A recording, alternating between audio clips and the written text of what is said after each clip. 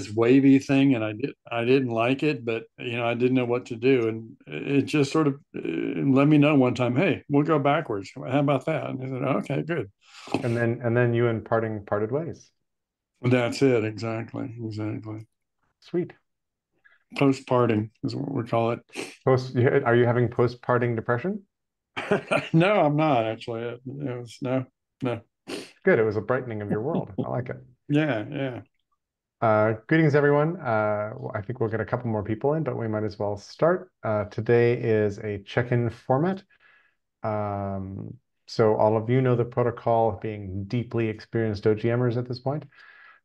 So I will step aside. We may have a newbie guest who wrote me and said I might be able to join you. I've explained the protocol to him, so I think his name is Alex, and if he shows up, that's great. But he said he might be a little late to this call because he had something else that conflicted, but he's going to try. Anyway, I will mute myself, and whoever would like to step in and start the dance.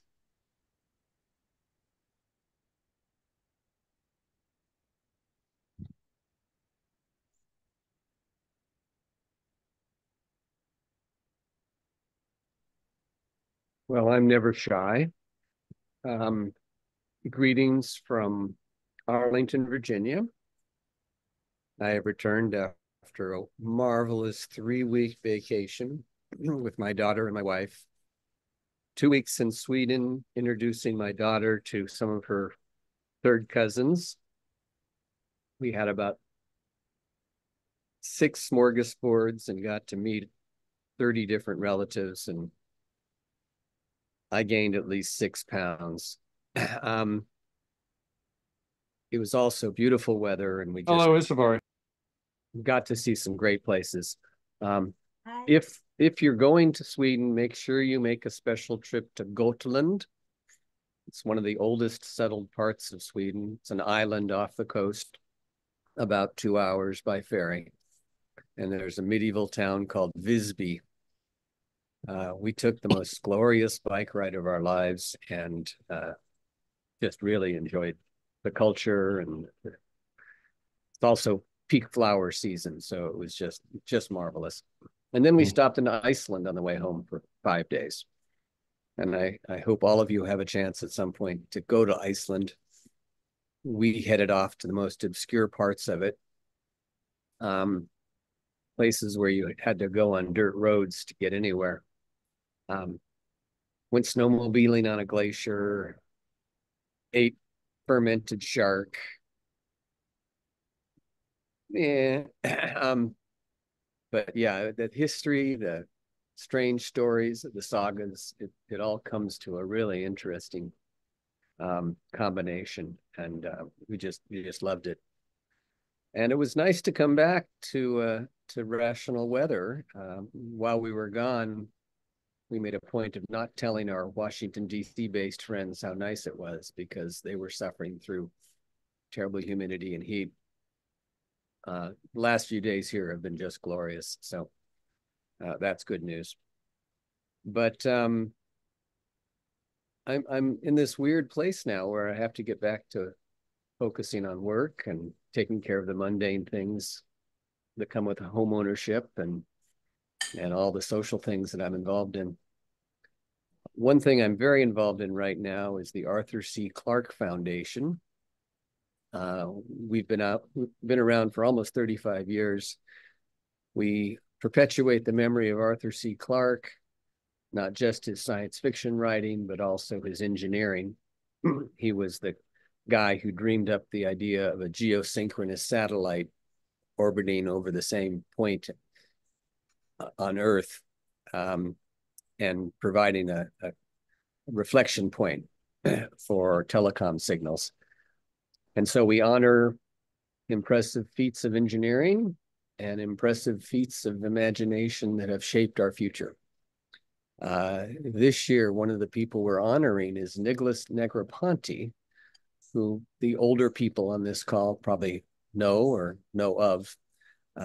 He was one of the first 5 internet gurus back in the 80s, along with Jerry and Esther Dyson. Esther was given our award for innovation about 3 years ago. and we're honoring Nicholas this time. We have a gala dinner in Washington in November. If you're interested, let me know. We'll also webcast it. And we have some pretty interesting interviews with former awardees of the foundation. But right now I'm working hard on something I do very poorly, which is trying to find sponsors for things like this.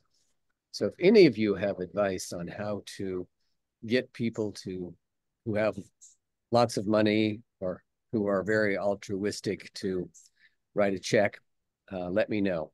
This is a cause I obviously believe in, but everybody else goes, oh, what a good idea. I'm sure somebody would like to support this. But our whole focus is on getting people to think 30, 40, 50 years into the future. And I do think we have a need for future thinking.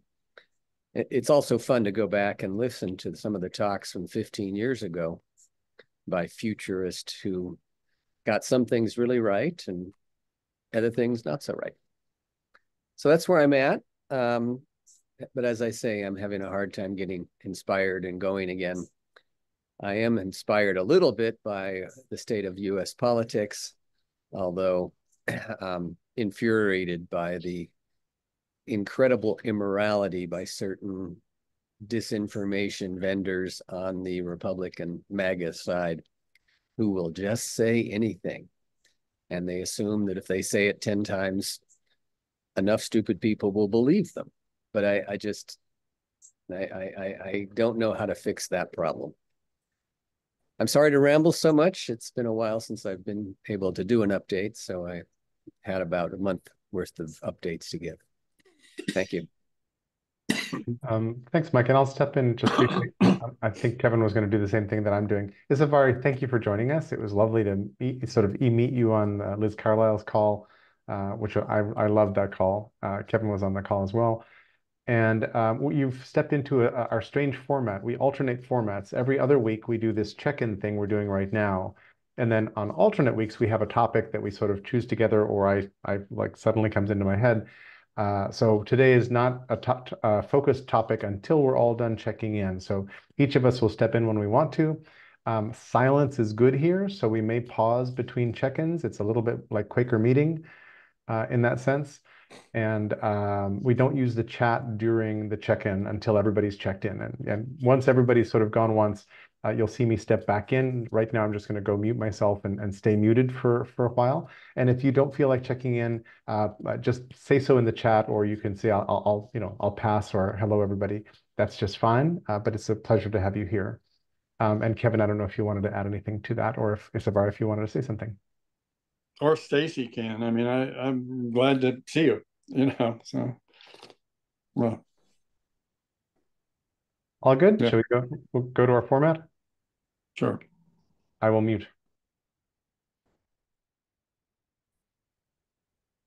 Well, I would like to do an update because I've got a bunch of things that I need to talk out. I've blogged about it. I've been working with this group trying to work on the rights of nature, specifically on the river that our farm is on and our family lives on. And we've been working with the college that's across the river and the town of Black Mountain. Now we're doing a Swannanoa River revival. And also that I discovered on my land and the land right across were the first settlers in Buncombe County. I bought it from the family that had owned it for 285 years. And they did the first massacre. And I can see, if I were on the other side of the house, Jones Mountain, that is on Warren Wilson. There's a trail up there, and there's a marker to where the tribal band killed Samuel Davidson. They decided he was not a good guy. And so the people who lived here on our land, and the Davidson family, and the folks right across at where the Beatree Creek comes into the Swannanoa, which is the park right across, went down and killed everybody. You know, they killed women and children and old people and braves, etc. And so I'm looking to do a memorial to that massacre on from our standpoint. And now I've got a two-spirit Cherokee guy who's uh, kind of influential who wants to do a performance art piece at the festival, take on a persona he brings on. And I'm also meeting tomorrow with the Indigenous Student Association leader who they are interested too. And so we're gonna work on that memorial by the end of next month, and then also set up a way to people can act as in repair. With the memorial to the massacre goes the people will realize we're complicit. Like there's 100 people that walk on the park right every day right across from us, and they don't know that they're that land is where there was a massacre launched. And so we will do a memorial here, and then we hope that they do over there. I have to talk to park people and that kind of thing. And I talked to a friend today who works with land bank stuff, and you can do a community benefit agreement that what the tribe can come to, and they don't have to talk to you, and they get rights to just go to, and you set it aside, a little piece of your land, and they can come, and because they can connect to the spirits of the people that are their people that they don't have access to. So they don't want to tell you what they want to do, they want to go there. And so we can set up a part of the land, and then we've got a good part of the land that was also part of that village. There's been a village that the archaeologists have studied, dug, whatever, that was there 5,000 years. That's 100 yards away, so they're sure it was obviously on this side of the river too. So it all I've been working for several years, and suddenly it's all really come together in the past week or so, and it's pretty wild. So I'm just gonna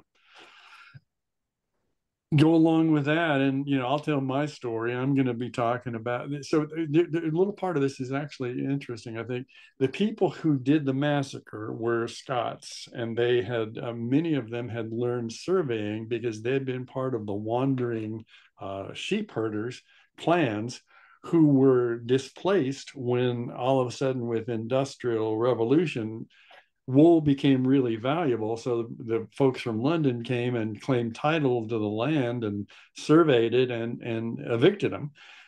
And so they came to the U.S. And so the first blood of the Trail of Tears happened near here in the village of Saluda. And they set up a whole thing. The Cherokee said, look, you kill people with the way you are, but these people are immune, from smallpox. They didn't know what it was, but we will trade with you here, and you don't have to come up. We will bring things down. And they thought they had an agreement. And so the headman poured out dirt in front of himself and in front of the colonel. And he said, this land is our land is your land, meaning we share this land, right? We are all relations. So it was a closing ceremony. They thought it was transfer of title, and they sent in surveyors, and then they started shooting Indians who didn't pay attention to land that they didn't have title to. And so those are actually the first Indians killed in the Trail of Tears happened really near here. Because they'd killed the Catawba earlier. So, it was the ones that were next. And so surveying is a way to conquer, and then you send in soldiers to all you're doing is protecting property, but it wasn't property till you told them it was. And the tribe didn't like, what do you mean you own this land? I mean, we own this land together, and anyway, so then the Indians died, they got sent away. And the ones here hid up in the hills and didn't do the Trail of Tears. And so the Eastern Band is less willing to be in a relationship than a lot of other tribes. So we'll just set anyway, but it's really exciting that they've asked me to collaborate with them on doing a memorial. And so they'll do a memorial from their point of view, and I'll do it from, I think it's going to be, the story will be surveying is We conquer by surveying. That's going to be my story, I think, at this point. And you survey because then you've set a value on it, but before that you've commodified folks, right? And so you put a price on everybody, and the Highland clearance is one of the big ways that started to happen. So anyway, and those people came here and then killed, committed a massacre. So there you go.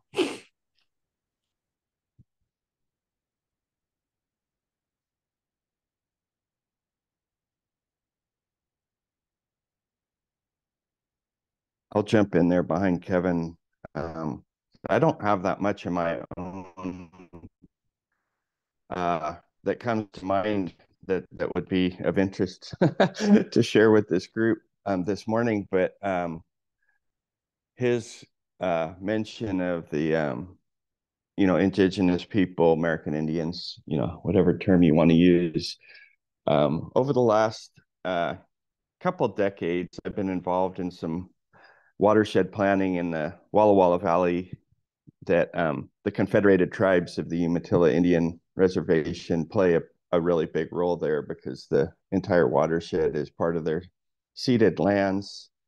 And I remember a day when I was leaving a meeting, and one of the tribal members and I just happened to be walking out of the building at the same time, and he mentioned to me that he was headed back to the reservation, and they had a big celebration planned for Treaty Day. And I remember at the time just being kind of like dumbstruck that that would be a big celebration for them. Just like my paradigm or whatever at the time was that would not be a celebratory type of an event. And the way he framed it was, he said, "Oh, no, we celebrate Treaty Day. It's a wonderful, wonderful, positive celebration." And he mentioned that their celebration was of the wisdom of their ancestors to enter into a treaty, as opposed to, the fork in the road was that or extermination, right? And anyway, I've found, Bill and the others, tribal members that I've met to be amazingly positive, upbeat, joyful people, in spite of, kind of the way everything kind of fell out there. And anyway, just thought that might be worth sharing. Pretty profound, shift in my perception and whatnot.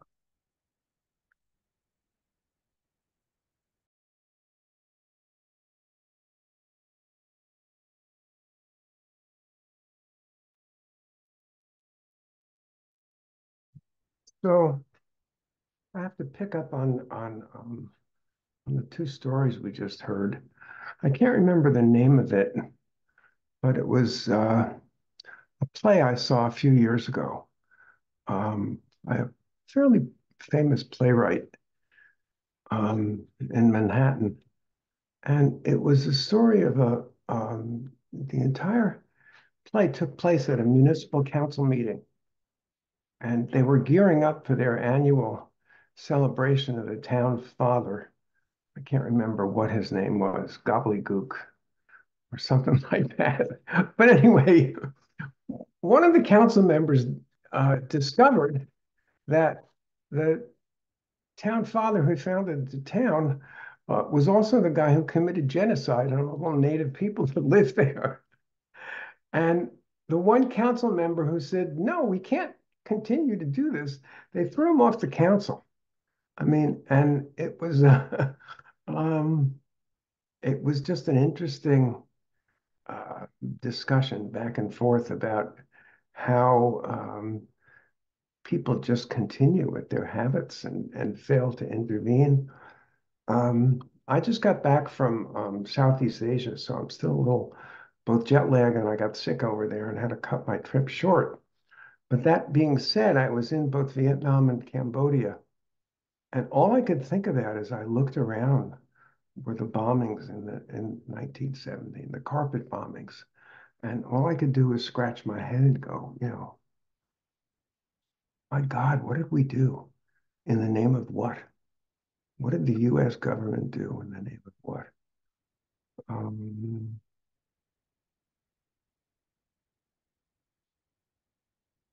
and so I think that's all I want to say.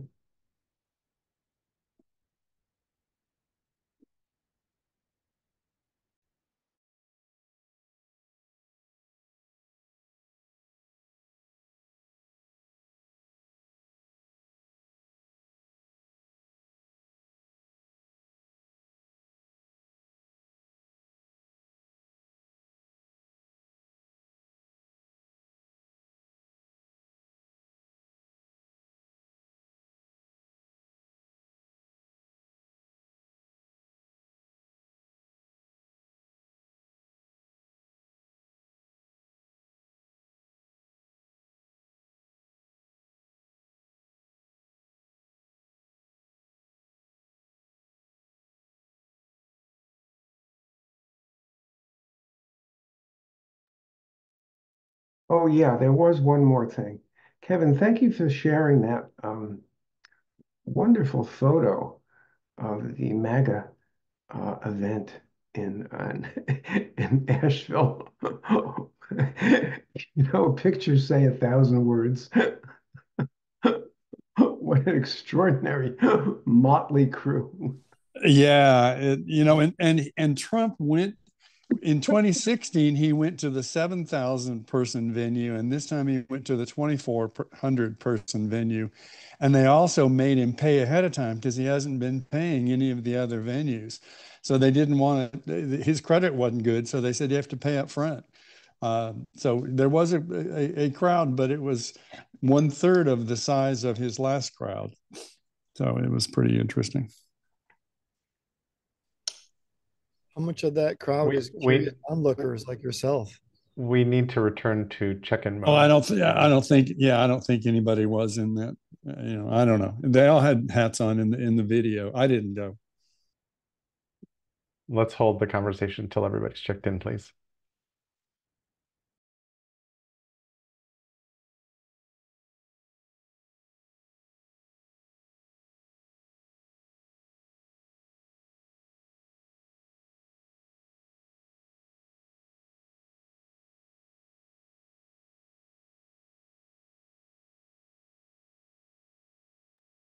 You're all bumming me out. I'm going to invite Isavari to come and introduce herself because I know she's prepared to do that, right? She just texted me on the chat that she had to step away for a second to do Oh, okay. an errand, and It's okay. she'll be right back and will let us know when She's she's back. here. But let me just say something small. Cool. So I'm here. I don't know if you guys can see me, but I'm here I'm busy cooking ugali for my dad. So, so I just brought you guys with me so I could listen in. But I can do a short intro just to feel comfortable while I'm in this space. My name is Isavari Habukwe. I born and raised in Nairobi, Kenya, and I am a 36-year-old single mother. And I was born and raised in Nairobi, but I moved to Kilifi in 2020. And I feel like I always want to say that bit because moving to Kilifi really changed my perspective of life, and it gave me a different kind of a sense of purpose and a sense of belonging, you know? So yeah, Kilifi is a very huge part of my story, and I would love to tell you guys about that story. But in the meantime, I think that's all I have to say. I hope that was enough to, yeah. Thank you. I'll just listen in for now. Thank you. And I met Isavari through Kevin, and she works in her community. She'll tell you more later. And Kalifi is something you should look for on Instagram. They're really ninjas about that. It's amazing.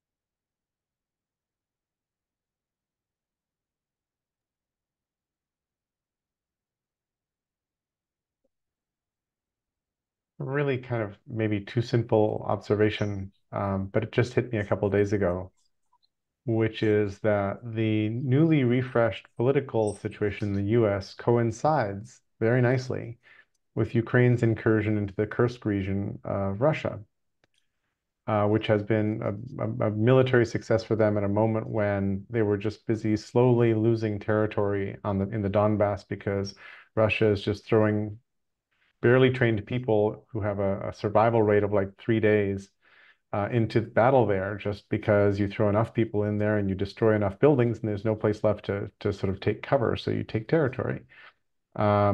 And all of a sudden there's interesting things happening in the Kursk region, which I've been following the Ukraine situation. Hey, excellent. Hi, Alex. We're doing the check-in mode and I happen to be checking in right this second. Thanks for joining us. Excellent. So I've been following the Ukraine situation since this last sort of attack, since Russia tried to take over the whole country. And it turns out my grandfather was born in a town called Chernivtsi, which is southwest of Kyiv.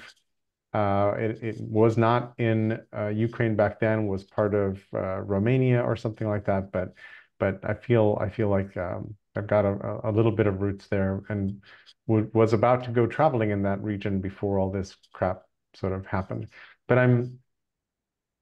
I realized that my mood shift into the positive was about both of these things sort of happening at the same time, and Trump and Putin both being wrong-footed considerably still to this moment by these two incidents happening, which alas makes me happy. And I'm sad that that makes me happy, but that's the situation we're in some parts of the world right now.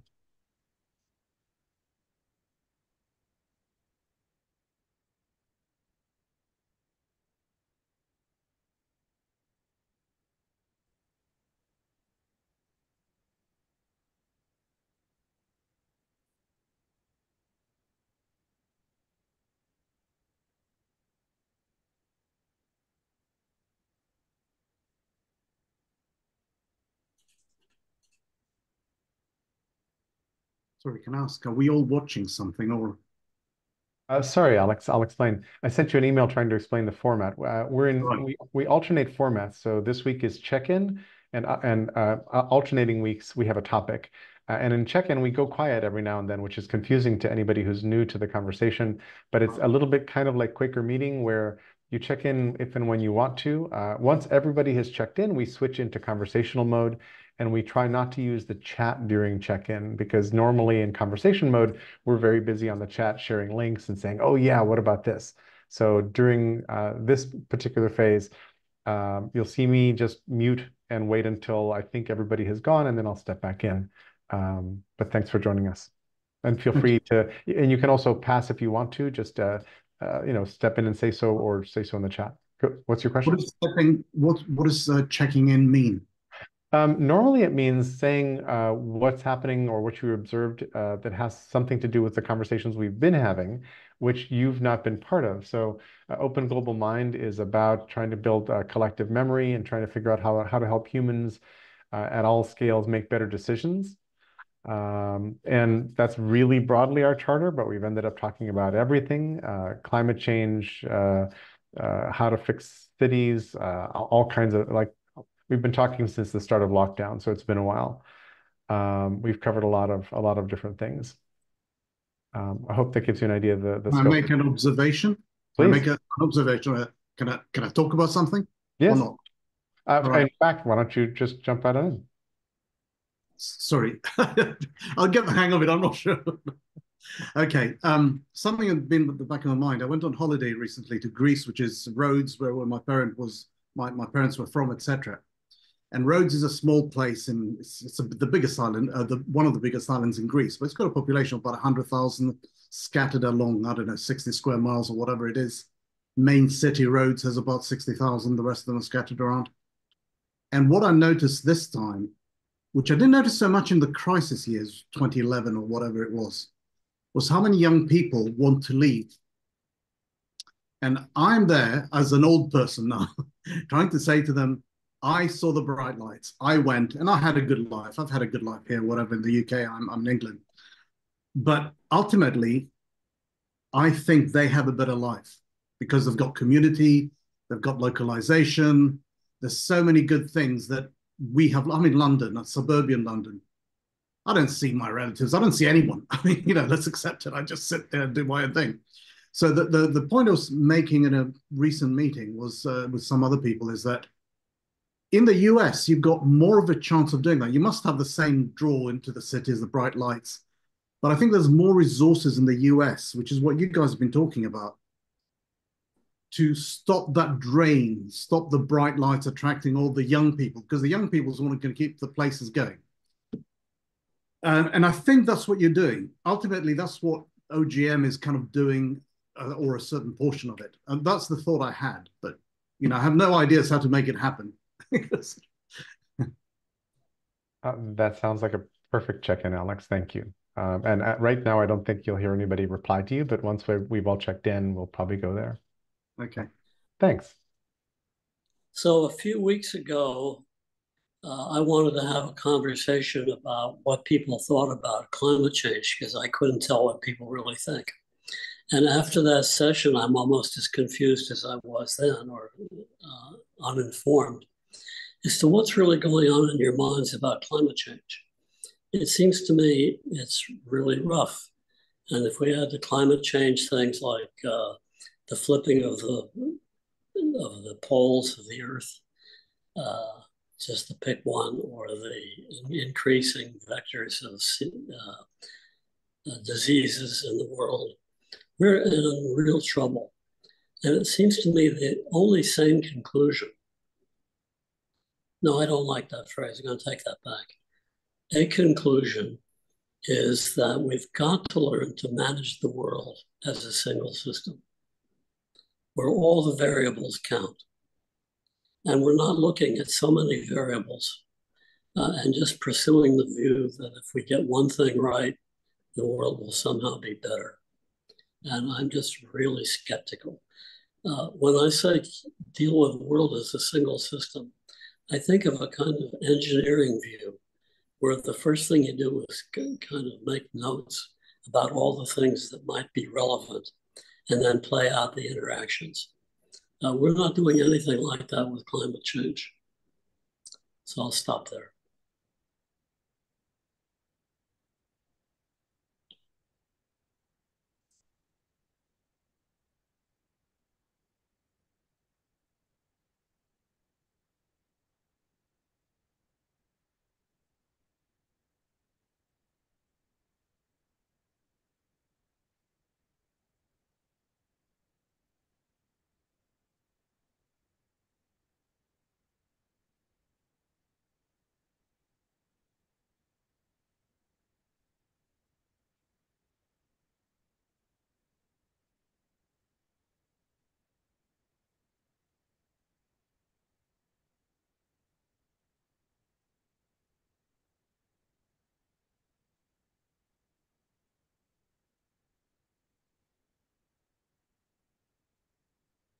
I don't know who's gone or not gone.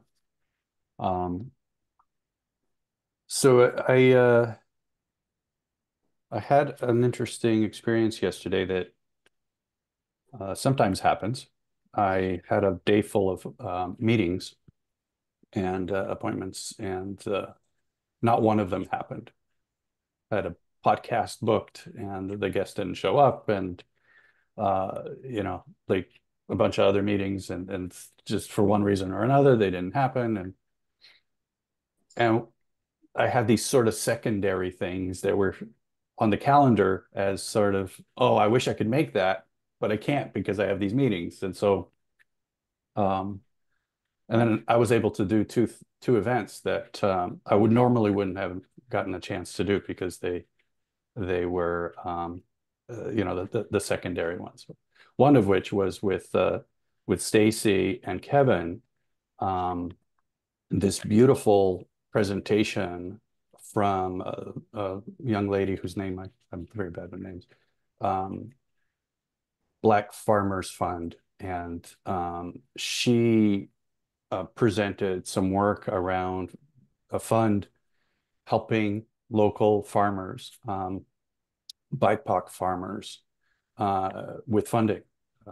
And she's raised 12 million. She's aiming for a fund of 20 million. And that was super encouraging because I've been kind of looking at this world of capital and financing funds to move some of these movements forward. And it's the first time I felt really encouraged by someone who's doing it right.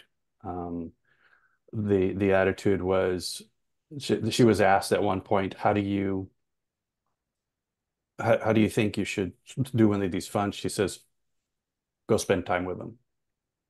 Go spend time with the folks that you plan to help.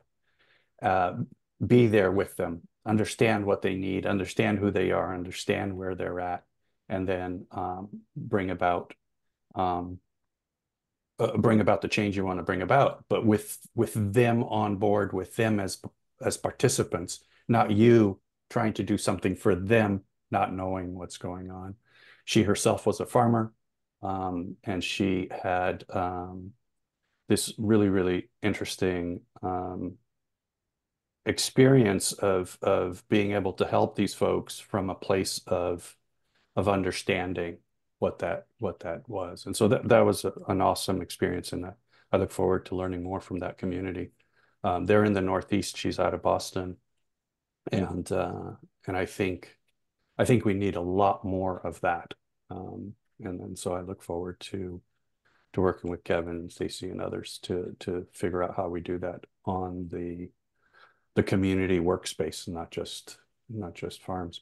And the other event that I attended was a researcher, again, whose name I can't remember at the moment, but I'll think about it. Dan, you'll probably all recognize, he's the fellow who had the burn scars and so forth, and has half a beard. Ariella. Ariella, thank you. And he was speaking to a small group about how do we help fix things, the conversation we seem to have regularly around here. And much to Doug's point, but he didn't frame it as a system, he framed it as nature. People generally don't do what we think they're going to do from a rational perspective. They do what is in the moment for them, what is necessary for them, and what is going to conserve their energy in the moment. And so he played out a whole bunch of examples of, if you want change to happen, you're not going to do it by convincing anybody that change needs to happen. You need to build things that are easy for them to employ. You need to find ways to make options, what he called the choice architecture, the path that is easier to take, better for them to take in the moment, and is available to them. And I think, without really thinking about it, that's what I've been trying to do, and not very well. But I came to the realization that, yeah, it's not about trying to convince each other here or anywhere else, but about doing the things that we can do that allows us to take the steps that are the better steps. Because if the step is available to be made, we will make it, or take it, I should say. So I was kind of happy that my day fell apart at the end of the day. I had a couple of really interesting conversations that I wouldn't have had things kept going as normal. So sometimes it's nice to have a little accidents. And so thank you.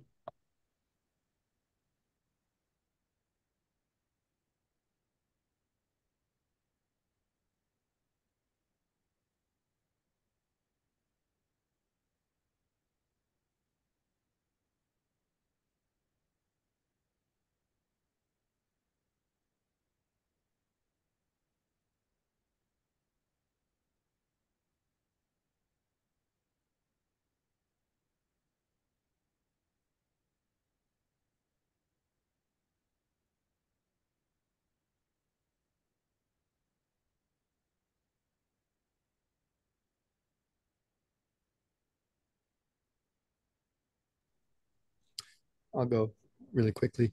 I've been continuing to network with people on LinkedIn. I'm finding LinkedIn to be a better source of at least a more filtered, less cluttered source than Twitter for news and for information, especially, if you're following people who are, studying climate change and the meta crisis and the things that we're discussing. It's a pretty good source. I never used it really before the summer. I always just assumed it was more for business as usual. And obviously there's a lot of that too. And everyone's using it to connect. And because we do live in a system where, we obviously have to make some income. But I'm finding it interesting and refreshing in how big the universe of not just academics but activists and other change makers are in there. So it's anyway. So that's what I've been doing lately, and it's working. I think whatever I'm doing, it seems to be attracting the attention of a lot of people, and they're connecting. So I'm having a good time with it, setting up a lot of conversations. So it's been busy and fun.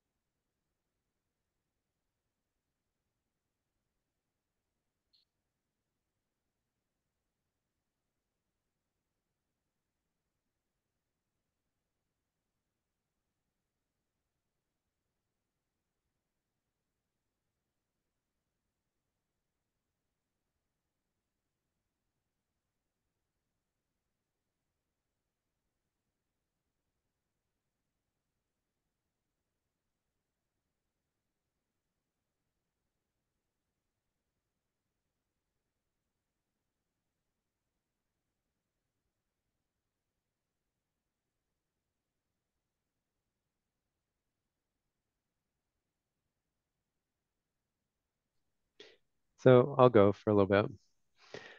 Um, uh, one of the things I bumped into this week was the thought that people don't think. There's lots of ways where you can kind of like observe, this is just a really stupid thing for people to be doing. And that was the way that it came out in my head. People don't think. And then it's like, well, actually, I said that to somebody else, and they're like, well, um, thinking about what I was going to say on the call just now, it's like, the way it works is people individually think just fine, right? Like I can make a decision about what I'm going to do today or what I'm not going to do today. And if I don't do that thing, or if I do that thing, what's going to happen? And I can reason about my life. I can reason maybe about my family's life, right? Or at least my part of my family's life. Um, Thinking about what I was going to say today, the problem is scaling people thinking is like exponentially hard, and I apologize. I'm not going to use that as a technical term, but kind of a a metaphorical term at least. Collective thinking is just a lot harder than we think, and so it's really easy to say, well, I know what the solution is. We should just do blah, blah, blah, right? We should fix this climate change thing. We should fix the politics thing. We should fix and here's the ways to do it. Um, uh, I think when we do that, what we're doing is like we have a model of the system, and the model is about human scale, right? You can imagine a system, but you can imagine the system about human scale. It's really difficult to imagine a system at 10x human scale or 100x human scale or 1,000 human x scale. What happens is you go, well, it probably that 1000x scale one or a millionx scale one, it probably kind of works like the 2 or 3 or 5 or 10x scale. You know, I'm going to model the climate problem. I'm going to model the political problem as a system that's bigger than a person. And I'm going to imagine the biggest thing that I can imagine, and it's 5 or 10x one human, right? It's not a million x one human. You just can't model all the parts of it. So this is kind of the complement of what I say a lot of times. It's like the thing that we don't realize is that we live in a world of hyperscale social structures, which do things that we just can't imagine. And so when I say that, I'm like, yeah, hyperscale social structure like a religion, you know, or capitalism or something like that. It's like even myself, when I think of that, I'm thinking of a golem, you know, but it's 100 humans high and 3 humans wide or something like that. I'm not really modeling what a religion does or what capitalism does, or even like a big business or a big business ecosystem like Amazon versus Walmart. I collapse it down to kind of human scale. So I think we have problems like imagining the scale of like even imagining how the system dynamics work of hyperscale social structures. Similarly, when we say, I think I know what the problem is, and I think I know what a collective action we could take to meet the challenge of climate, meet the challenge of poverty, meet the challenge of social injustice. I think I know what we could do. When you go over to the next person and you say, hey, I know the solution to this. I think I know a big chunk of the solution to this problem. I want to take my understanding of it and make it collective. I want to have a collective understanding with you and then a collective understanding with her. And I need 10 people to be thinking of this all kind of the same. I need 100 people. I need 1,000 people. Just that curve, you know, it feels like it could be a linear growth thing. It's like an exponential growth thing. Trying to convince one person is really hard. Trying to convince 2 or 3 people is like insanely difficult. Trying to convince 100 people to act kind of with their interest and against their interest collectively, it's like well nigh impossible, right? And so I think one of the things that we tell ourselves is, well, but it's done. You know, uh, take the Stop Tobacco initiative that started in California. It used to be that we smoked in indoor places, and now we don't. That was a collective action thing, and it was successful. Take a successful business, take Amazon or Microsoft or Apple. You know, it was one guy's vision, and then he worked with 10 people, and those 10 people worked with 1,000 people, and oh my God, Bill Gates built Microsoft, or Steve Jobs built Apple. Um, I think we're doing a thing where we rationalize that success as being an outcome of a few individuals acting in collective action. I think that we don't realize that that success, kind of like the Black Swan guy, when he says, you know, you're just backfilling the fact that random chance made some of these things successful and some of them not successful. Um, it wasn't preordained that Bill Gates would build Microsoft. Microsoft happened because of a whole bunch of complicated system dynamics. And you have to say that it happened because of Bill Gates and his executive team and his partners and all that. But it's actually a lot more complicated than that. So complicated that you don't understand why it was successful. And you can't replicate that success by collective action with you or your peers or your community or whatever. So maybe the coda to this is, I guess, I do know that you can take collective action with people in your community. Maybe it's a virtual community, maybe it's a physical community. You can collectively act with 100 people. I get that. I don't know that you can take big, fancy collective action at scale, 1 million people, 1 billion people, and make it work. So then I guess we have our friends like Jordan who say, well, all we need to do is like decompose it fractally until you're acting locally and making a change globally. But I think it's significantly harder, exponentially harder than we think to do that. Thanks.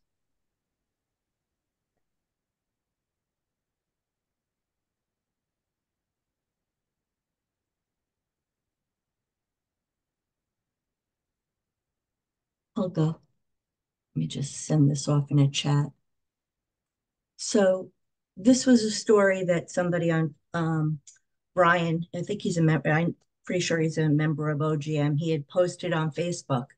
So I don't go on LinkedIn, which funny, people reach out to me there sometimes. I guess I had an account from many years ago and I can't even respond to them. I like to stay on Facebook because on Facebook, I know what people are really like because I see how their friends respond to them. But anyway, this story that was posted, I guess it was from 2008, was about a teacher and he was teaching about genocide. And he went through different aspects. And what happened is years later, the students were able to predict where it would be most likely for there to be conflict. And it turned out to be Rwanda. And again, I may be confusing some of the facts, but the reason it was worthy of posting is because that teacher was Tim Walz, our vice president. And that got me back to thinking about how I've always felt about Facebook, that if you had a few teacher types posting with selected comments of, let's say, student-like questions and answers, and we were focused on the environment, that we could actually impact our virtual world because it is a small enough connected place. Even the fact that, so I had told Isabari about the call that Ken and Dave had hosted, and she had already been invited. I didn't even realize that. And it just reminded us of what small circles we're actually living in. And again, so yeah, I guess I was going to make this comment, but normally there's other people that would be more interested in this type of thing. And I didn't think anybody on today's call would necessarily be interested in, well, I mean, maybe the idea sounds interesting, but actually sitting down and having a plan where, okay, I'm going to post this. He's going to respond that way. She's going to respond that way. Then we're going to multiply it. I mean, I think that would be fun. That would be something I'd want to be a part of. And I think it could be very educational. So not something I would take the lead on, but I'm throwing it out there.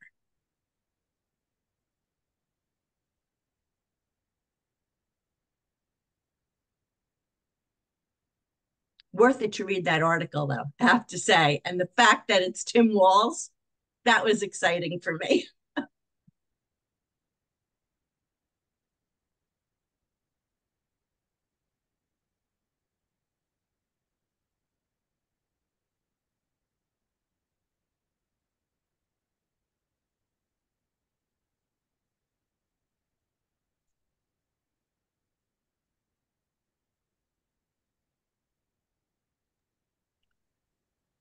Hello, everybody. I'm thinking about slowing down.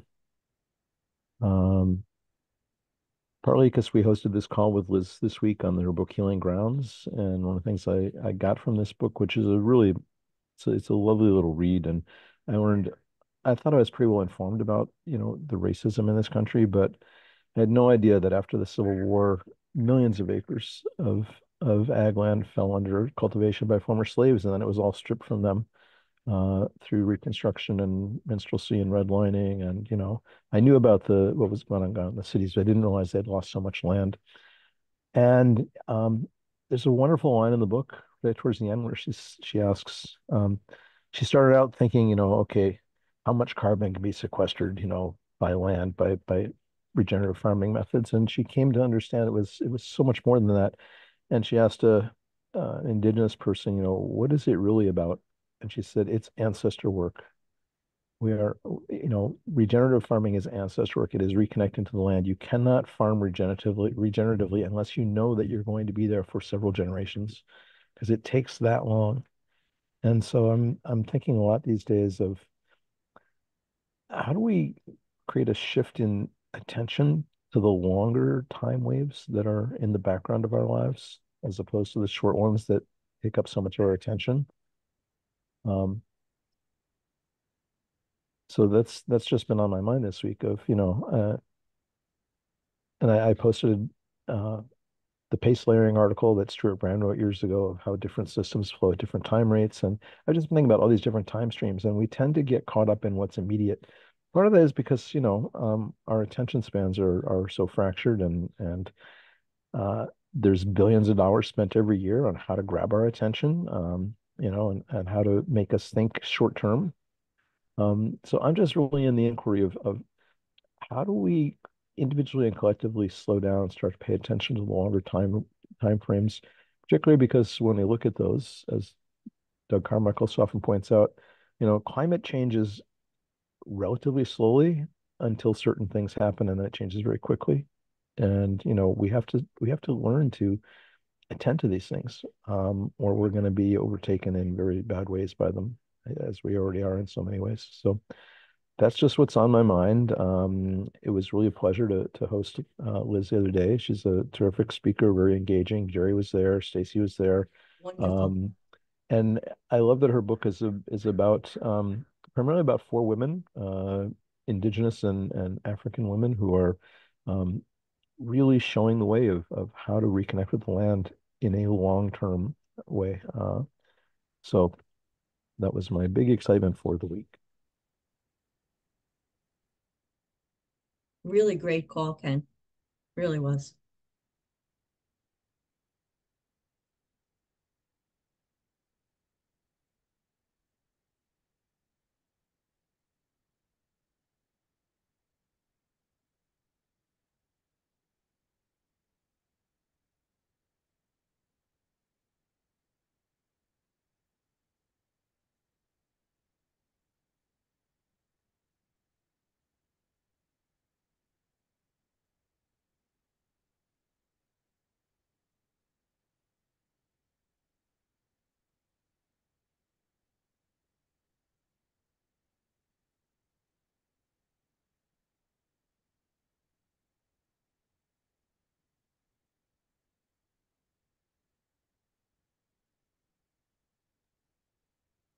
Rick, I think you're the only person on the call who hasn't checked in yet. I don't know if you were aware of that or if you were thinking of checking in, but just in case you don't know that, I'd mention it. Yeah, thank you, Jerry. Usually I can't make this because I'm at work. Unfortunately, it's been not too busy. I was expecting not to get until later. I just wanted to, not having heard everyone, but just hearing what Stacey was talking about using Facebook. I just got kicked off Facebook. My wife has been kicked off Facebook because of political things, and I'm appealing it at the moment. And it's just interesting. I would never expect that to happen. It was pretty innocuous what I posted, but anyway. But I'm hearing from other people that they're getting disabled or cut off, and they have to go through an appeal process. So, but the idea that I wanted to bounce off, and Jerry and I have already spoken about this in one of the NeoBook calls, is how to connect our dots more effectively. And actually, I don't think LinkedIn is a very good place for that because it tends to be broadcasting content.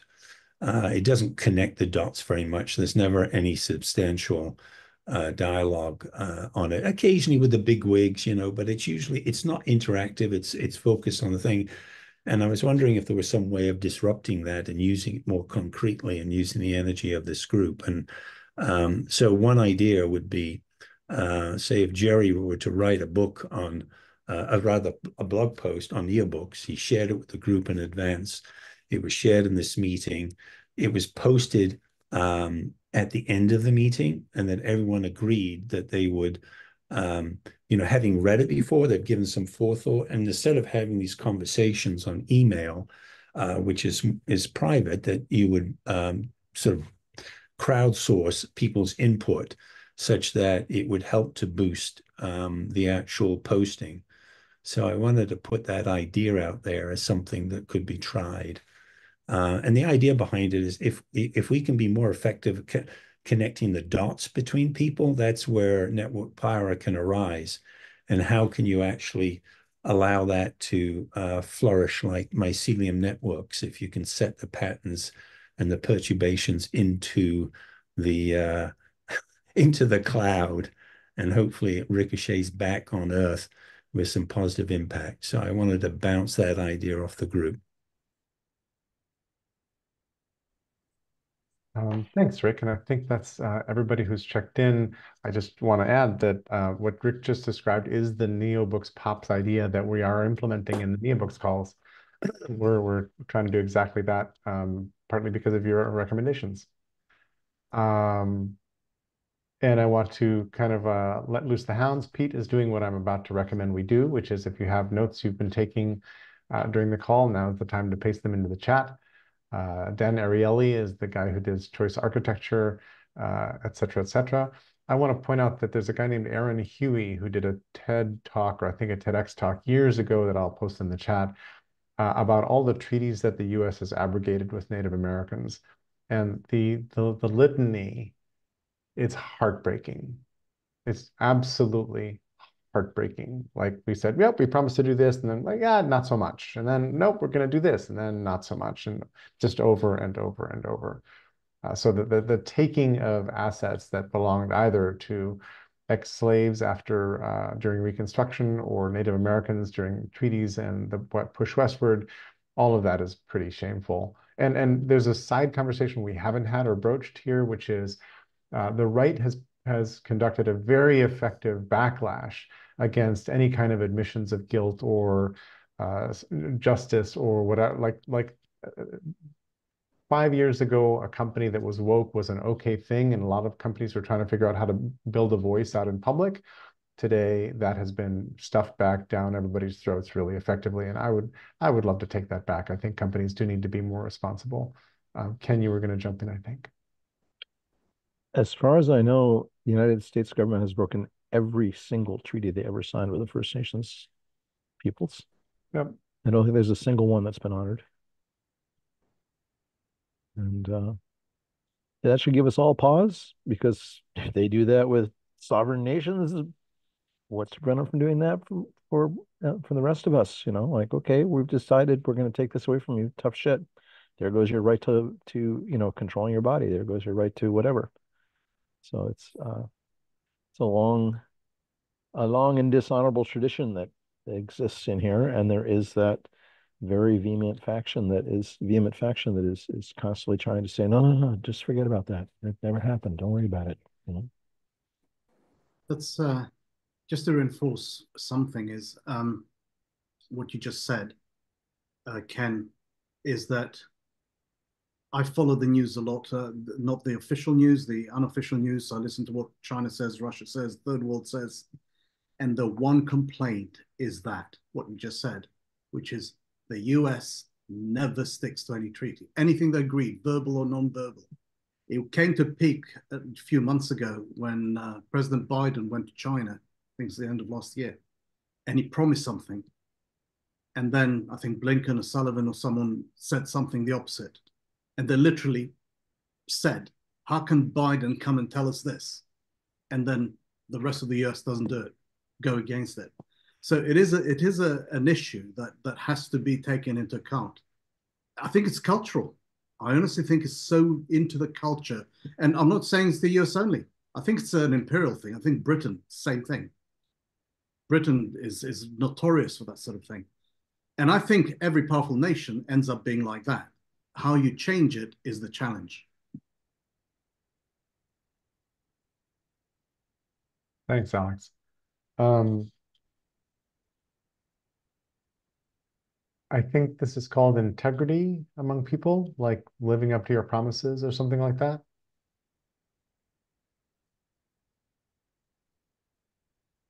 So integrity, I'm sorry. No, go ahead, Stacey. Integrity kind of ties into a remark I wanted to make about what Rick said in a more generic sense, because clearly I trust everybody in OGM and I have a relationship. But one of the reasons that I've been successful on Facebook in terms of building up real relationships is I've never shared anything or liked anything or done anything because people asked me to do it if I didn't really believe in it, which sounds like a silly thing, but it's kind of hard to do when somebody asks you to share something and you're like, I'm sorry, I can't do that. It's not as easy as it seems, but it's very important, at least for me, it spoke to my integrity because what happens is things become a popularity contest and it becomes about power and status. And on the call that we were on, that Jose spoke about, one of the things that Kevin noticed right away when he was listening to Olivia speak is that what her fund was very, very careful about doing was watching at every angle where the power dynamics would be controlled for to not replicate the way things have always been done. So I just wanted to throw that out since we're talking about integrity. I love that level of awareness, Stacy. Thanks for describing that. Thank you. Jose, do you want to jump in? Yeah, I'm gonna be a bit contradictory again. I think we're pretty hard on governments. Not that I'm a fan of governments, but it was okay to write a treaty when we didn't think we were going to go there, right? Because we didn't have trains and we didn't have the population and we didn't have the means and the wherewithal and everything. And then, a few decades later, hey, we do have all these things and we want that land, so let's go do that. I think the reality is that if things never changed, if everybody just said, whatever agreement you make at some point is going to be held forever, agreements of this type, of this scale, right? Nobody would have ever left anywhere, right? The whole of the world has been a process of moving away from where you're at and taking over another spot that maybe wasn't populated by people, but certainly populated by animals, populated by plants. And, we were nice to them at first, and then it was like, well, I'm hungry, so screw you.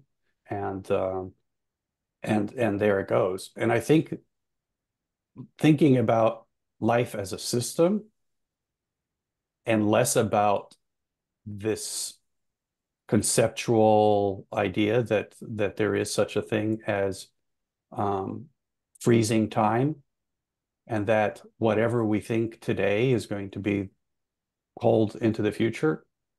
I don't think that's just reality. And it would be nice if people didn't even make those commitments and just treated each other properly. But unfortunately, we know that we do this with our laws. Yes, you can have abortion. No, you can't have abortions. Yes, you can do this. No, you can't do that.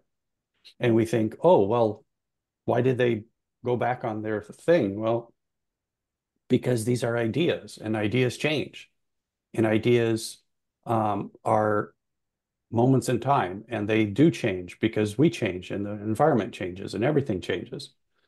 It's not good or bad, I don't think. It's just the reality of whatever the circumstances are. And if there's enough people who think that we shouldn't do abortions, then we'll stop doing abortions. And that may sound like a really bad idea, but it may sound like a really good idea to a lot of people. And so I wonder if our beating ourselves up as a nation is really unwarranted, when in reality, any decisions that we make as a nation to enter into treaties or whatever else are momentary. We just don't think of them as momentary. I'll stop there. Good. It's a good point. Very good point. The only nuance I would have on that is when you're talking at the level of a one-way street where the powerful, I'm using lazy language, the powerful nation does as it wants. The powerful bloc does what it wants. We don't want abortions. That's it. End of. The problem is, in this day and age, the way our civilization is, our social media, our knowledge, the news, whatever, there's always another party. and we tell the other party they cannot do what we want to do. That's where the issue happens. I totally agree with that, Alex. But then that means that we shouldn't be doing that in the first place. It's not that the fact that we did it and didn't hold up to it. It's just the recognition that we shouldn't have done it in the first place. Yeah, but once it's done, it's done. I accept that. It's when we move forward and we say, we can do that, but you cannot do that. We can break a treaty, but you cannot break your treaty with us. It's the, sorry, it's not a, it's just the way things are, really. So I think treaties only exist in moments where there's intense conflict and conflicting interests. And the treaty is an attempt to draw a line and say, we both agree to do this or not do that. And power relationships are sort of the reality of the world over time. And so the treaties get broken as the power changes or as people need to do something. It's unlikely to be viable or useful to say, oh, we're going to do a treaty and it's only applicable for 2 years because we know it's going to be broken afterwards. So the intentions sometimes are just to diffuse the situation so we can get better advantage later, which is really dishonest. But sometimes the intentions are just to put a stop to things that are happening for the moment and try to stop things, keep things from going. Go ahead, Alex. I can give an example of that. When Britain signed a treaty with Europe over Brexit because it was destroying Britain, really, that's exactly what they did. They put some words in the thing whereby, and the UK said at the time, it doesn't mean what you think. We're going to break the treaty. Literally, they said it, or to the press in Britain. The Europeans never heard it, but the press in Britain, they said, it's not worth the paper it's written on because there's a little escape clause. And the escape clause is just a matter of definition of the clause. It's not actually what you can read it two ways. And they literally did exactly what you said, Jerry. Sorry. No, don't be sorry. That was good. Go ahead, Pete. Thanks, Jose.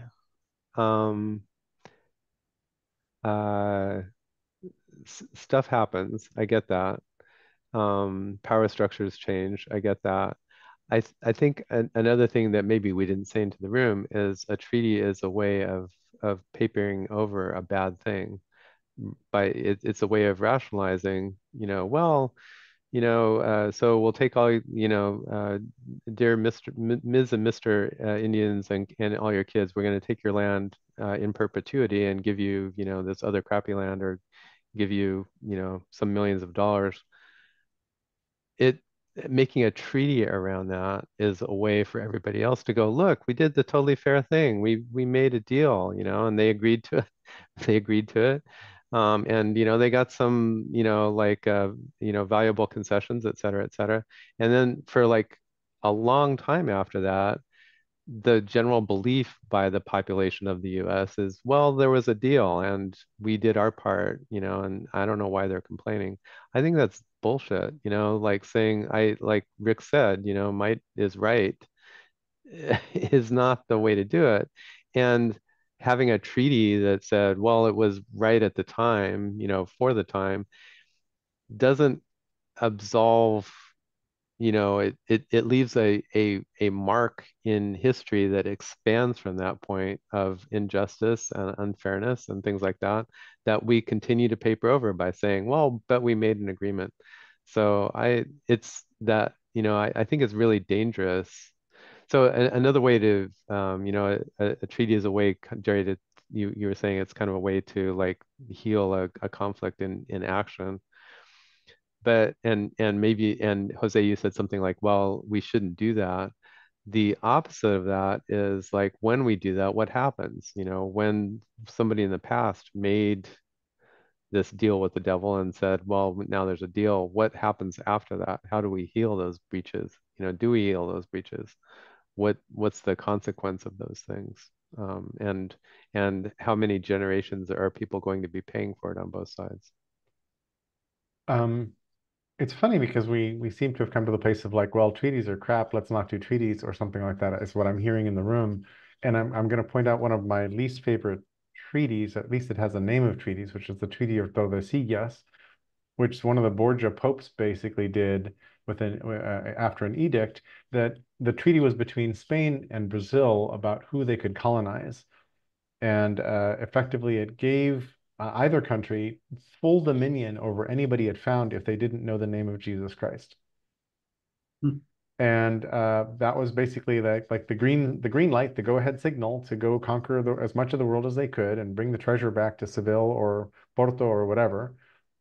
And it was craziness. It was just like complete lunacy to do. It's the reason Brazil is Portuguese and the rest of South America speaks Spanish. It's that the line kind of, cut Brazil mostly onto the right-hand side, which was the Portuguese side of that particular line. It's just nuts.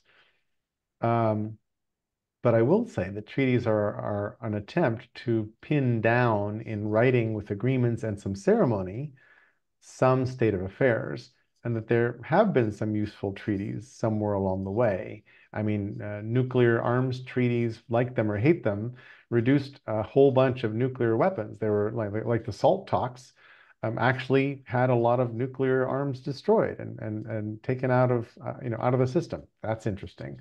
And I'm sure there's other functional treaties out there, but I'm wondering where we go with this. I wasn't necessarily bad-mouthing treaties as a whole. I was just suggesting that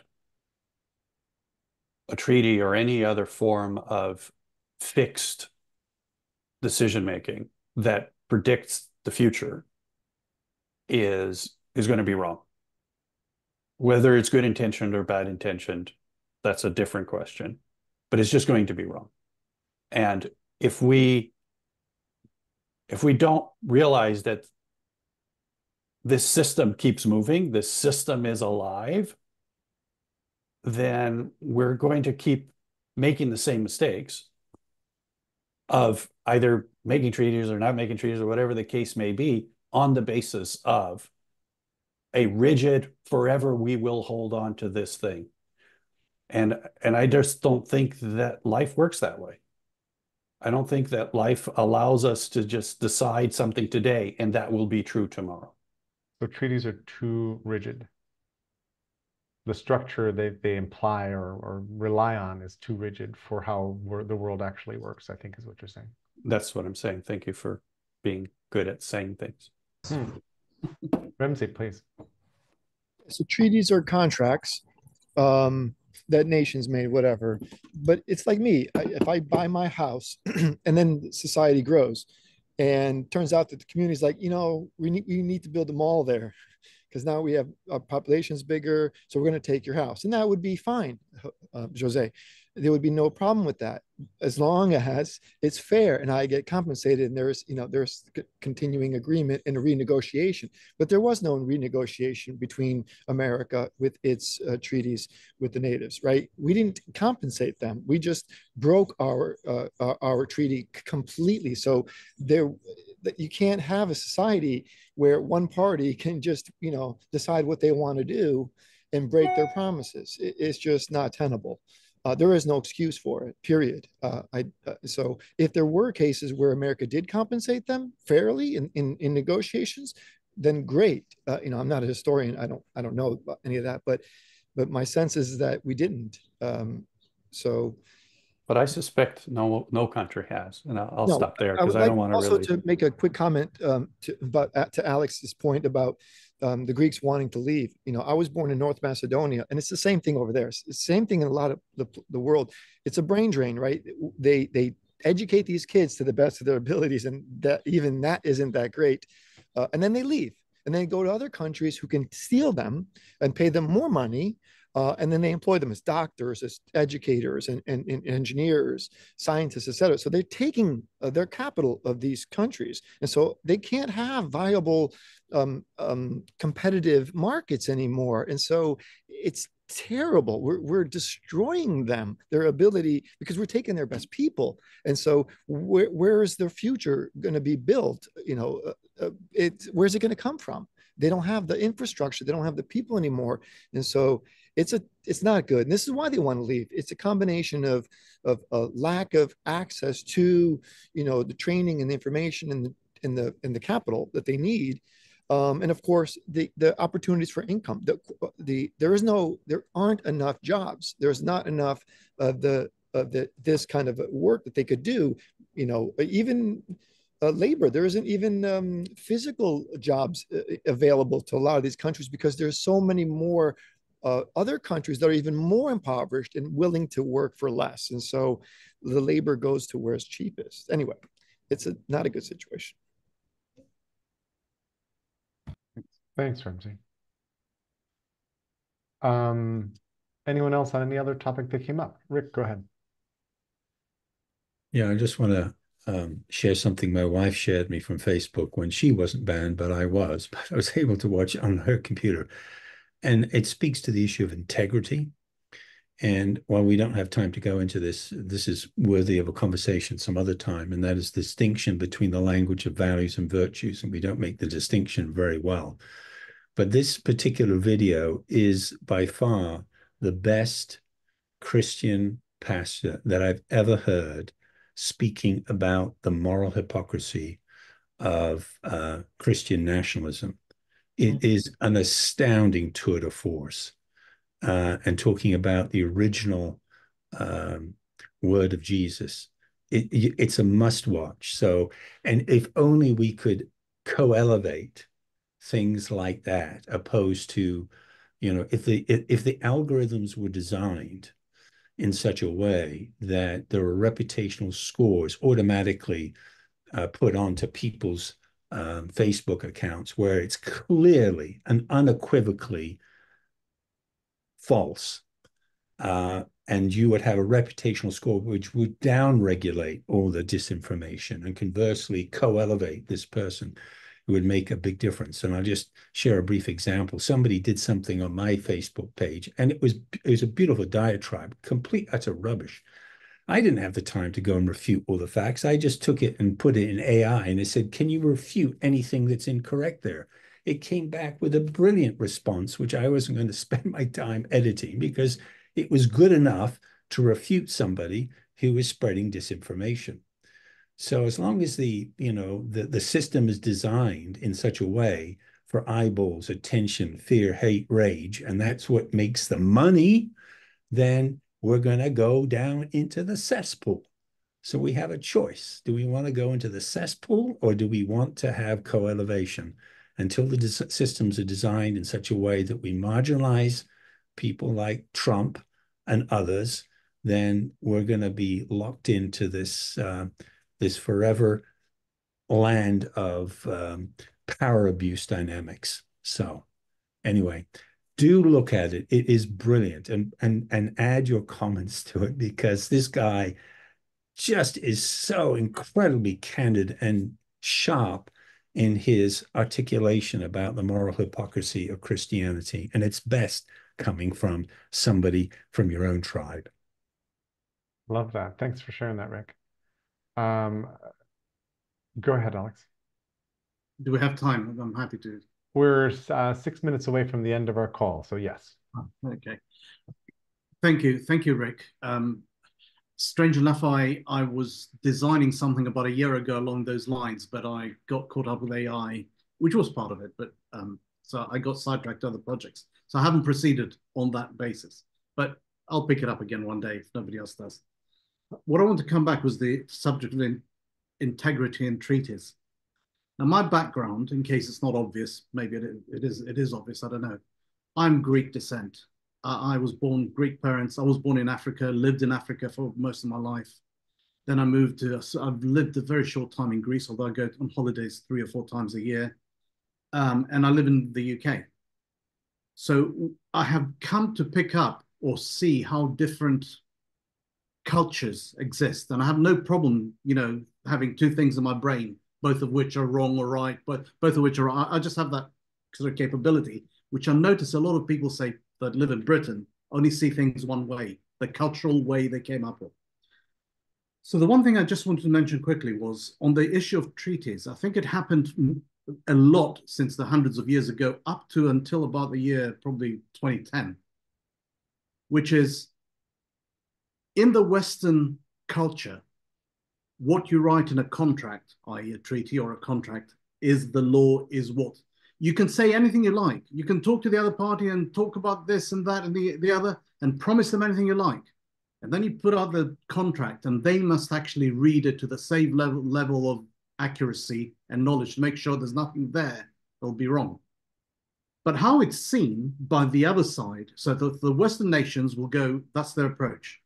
The other side will say, but we agreed, you shook my hand.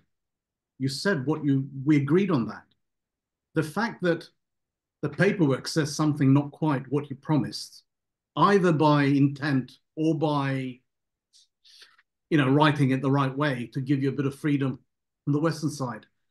I think that's a fundamental difference in culture, which really surprises me because when I see, for example, a lot of New York police cop dramas, especially of a certain era, they keep going, oh, you owe me one, whatever, you owe me one, so people at the local level will owe each other favors, and I think it's an American cultural thing. I don't know. It doesn't exist in my life.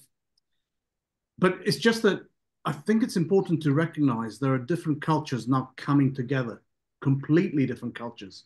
Our Western culture has progressed a lot further than what is coming up now, and they're just learning the ropes.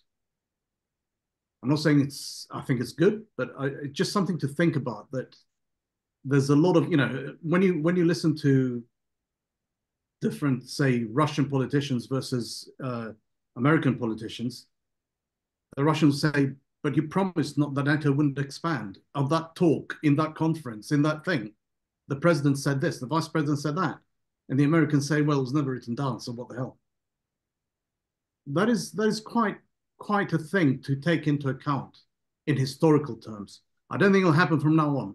I think from now on, everybody's learned the lesson and they're going to proceed along those lines. So I don't know. You mean all bets are off on it and everybody's going to just wander off, or what do you mean? No, I think they'll be more careful what they sign. I think that they won't believe people's words. They'll just make sure the documents, the treaties, are a lot more watertight from both sides, as far as they can be. Because look, you can't write them forever. Treaties cannot be valid forever. So, but I think the process you've described is omnipresent through human history. I think that people have always tried to make and then broken agreements. I think the power dynamic is a global problem and issue and ever-present thing. And one of our big problems is that the cultures around the world that were pacifist and knew how to govern each other succumbed to the violent cultures that had better weapons. That just happened over and over again. I mean, I was reading a description. I grew up in Lima, Peru, and I was reading a description of Pizarro, who basically learned his lesson from Cortez going into Mexico with 300 soldiers and conquering the Mesoamerican, empire. And Pizarro's like, oh yeah, we can do that. And basically, took a page from Cortez's book and did it to South America with 170 troops or something silly like that. I'm like, wow, that's sort of lots of history. Stacy. Yeah, well, I can only speak to our legal system here, but our whole legal system is all about technicalities. It's not about doing what's fair or just. It's about, well, here's the technicality here. So I kind of agree. There's no integrity. So we've opened up a whole bunch of a series of cans of worms here, which we don't have time to go into right now. I want to put two more cans in the conversation. One of them is positive, the other one not so much. But a lot of the movements that are happening right now have to do with land back, which is trying to give land back to indigenous peoples in different places, notably Native Americans and all that, which I really like. I think the idea of land being pristine and not having any humans on it is kind of ridiculous. We should put people who know how to manage land on the land, and hey, they're good for it. And then a totally separate thing that's more negative, a conservative friend I have talks a lot about performative progressives. And I'm one of the things this conversation here highlighted for me or foregrounded for me was the very effective backlash on the right on a whole variety of issues, which the left didn't fight back on. The left is just not very good in the elevator with a knife. And that the problem is that that's the battle in media and everything else. And we've talked a whole bunch about how crazy social media can be and the popularity contest that Stacey pointed to and a variety of other things. But I think there's a whole lot of things out there that we need to get a better grasp on. and understand and do more stuff about. Anyway, that's a little vague, but all those things are high for me, and happy to build calls in the future around those topics. If anybody wants to craft a topic description that we can go with, send it to me, send it to the list, the OGM list, and next week is a topic call. Go ahead, Stacy. Yeah, one other nice thing, we have that nice conviction in Arizona that lends to being accountable for the phony electorate. She's now facing 22 years. So maybe if people start seeing what could actually happen to them instead of watching somebody like Trump keep skating by, maybe our election, has a chance. I mean, I'm sure there's still going to be lots of court battles, but if you hadn't heard, we got a conviction there. Thanks, Stacy. We're pretty much at the end of our call. Alex and Isavari, I want to thank you for being here and welcome you back anytime you want to join us. It's been really lovely to be with you, and thanks for adapting to our funny check-in format. And Ken often has a poem for us at the end of our calls, and I'm wondering if he has one for us today. As a matter of fact. Funny thing. Funny thing. This is from Maya Angelou, called America. The gold of her promise has never been mined. Her borders of justice not clearly defined. Her crops of abundance, the fruit and the grain, have not fed the hungry, nor eased that deep pain. Her proud declarations are leaves on the wind. Her southern exposure, Black Death, did befriend. Discover this country, dead centuries cry. Erect noble tablets where none can decry. She kills her bright future and rapes for a sou, then entraps her children with legends untrue. I beg you, discover this country.